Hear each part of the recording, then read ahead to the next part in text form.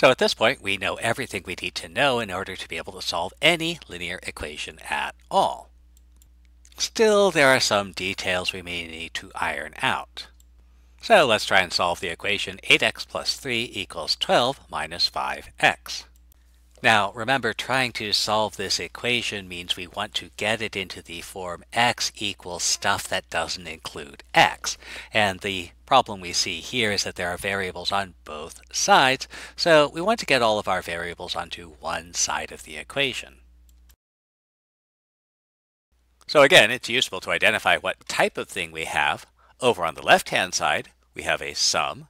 Over on the right-hand side, we have a difference.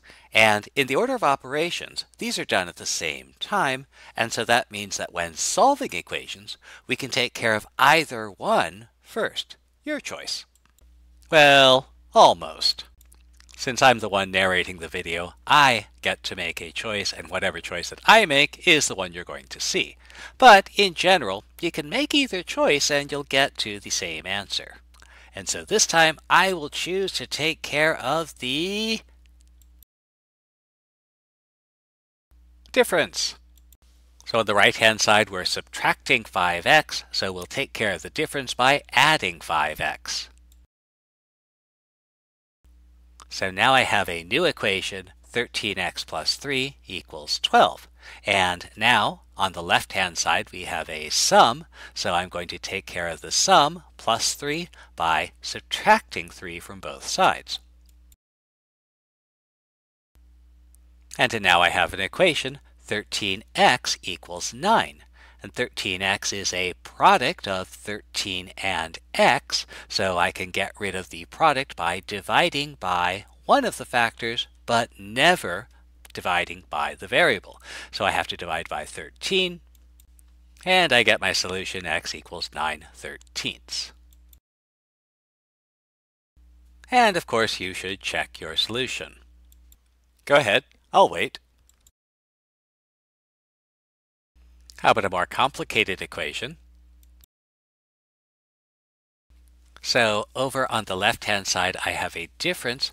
Over on the right-hand side, I have both a sum and a product. The expression is actually a sum, but since we have a product, the order of operations requires us to deal with the product first.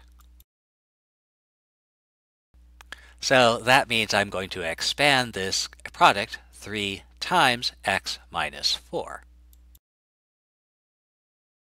Here's where thinking about subtraction as adding the additive inverse becomes useful. 3x minus 12 plus 7 is the same as 3x plus additive inverse 12 plus 7, and addition can be done in any order that we want. So we can simplify the right-hand side. We can add this additive inverse 12 plus 7 to get additive inverse of 5. So the right-hand side is 3x plus additive inverse of 5. The left-hand side is still 5x minus 9. Now I have an addition and a subtraction.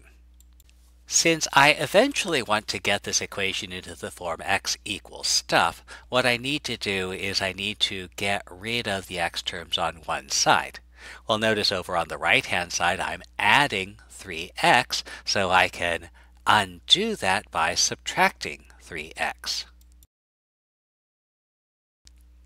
And so now I have 2x minus 9 equals additive inverse of 5. Now over on the left-hand side, I have a difference, so I can take care of the subtraction by adding 9.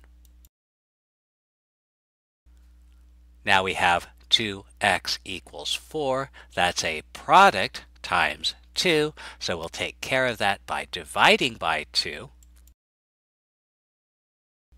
And we get our solution x equals 2. While we can apply the preceding method to any linear equations, sometimes it's convenient to perform some operations first. And this emerges from the following idea: we can do almost anything we want to both sides of the equation. Most of the time, it's not worth it. So if I have this perfectly tame equation 1/5 x plus 7 equals 3x minus 8, I could, if I wanted to, add square root of 17 to both sides. I'm not sure why I'd want to do that, so let's not.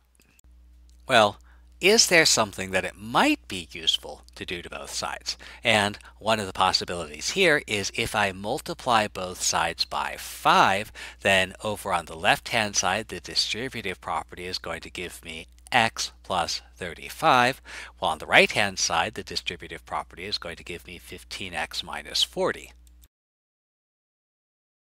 The reason this is useful is that anything that solved the original equation will solve the new equation, but the new equation is easier to work with. I know, at this point some of you are saying, why would we do that? I like fractions. In fact, I wish every problem we had nothing but fractions in it. I would do problems with fractions morning, noon, and night if I could. And if you feel that way, that's actually a good thing. Fractions are, unfortunately, inevitable, and so the more comfortable you are working with fractions, the better off you're going to be. Still, it can be sometimes difficult to work with them, so here's a useful idea to remember. If we multiply all terms of an equation by a common denominator, we can eliminate all fractions.